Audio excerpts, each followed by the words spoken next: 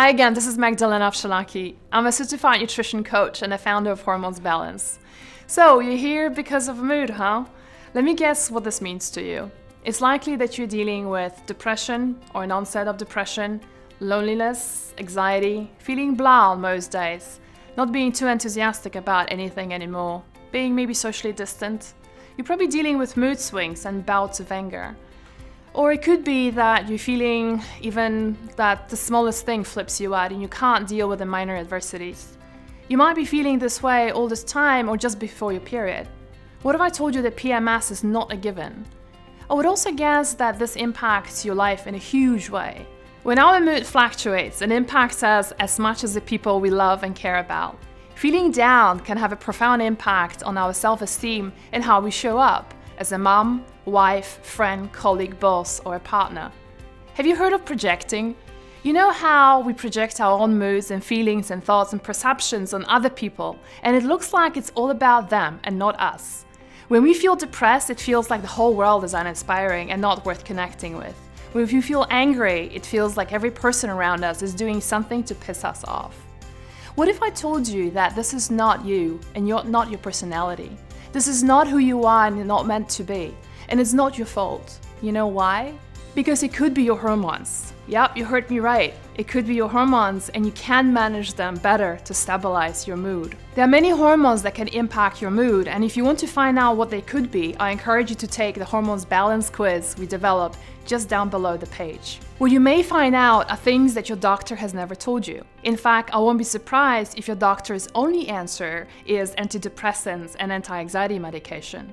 The reality is they don't really improve the quality of life unless you're clinically depressed. You can't suppress sadness in the brain without also suppressing joy, sex drive, and enthusiasm for life.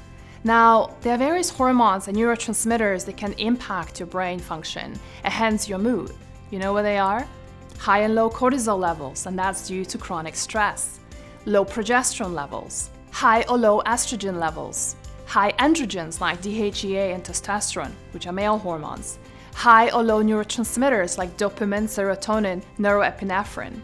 Yes, I know, it's a lot of hormone talk here, and you may have heard of them, but you don't really have to know them. And it's okay, because it's not really your job to understand them. What I want you to know at this point is that hormones are essentially chemical messengers, and they transport signals from one cell to another. Hormones are produced by a number of glands, such as the thyroid, ovaries, pituitary gland, pancreas, adrenals, but also the digestive tract, as much as the body fat tissue. The endocrine system is like this beautiful orchestra. When it plays well, it's all marvelous. We feel energetic, positive, fulfilled, we carry healthy weight. But same as in the orchestra analogy, when one instrument is off, the whole music performance is off, right? Well, our hormones work exactly the same way. Just one imbalance can create havoc in our human body. It's a complex system and I don't plan to go into details at this point, but you can rather easily find out what your imbalance is by looking at the symptoms. This is why we designed a Hormones Balance quiz. Once you know what's going on, you can start taking action to get your emotional and mental health back on track. Take the quiz to get the results right away. You can also sign up to my website to have these results emailed to you and get the Hormones Balance Starter Kit.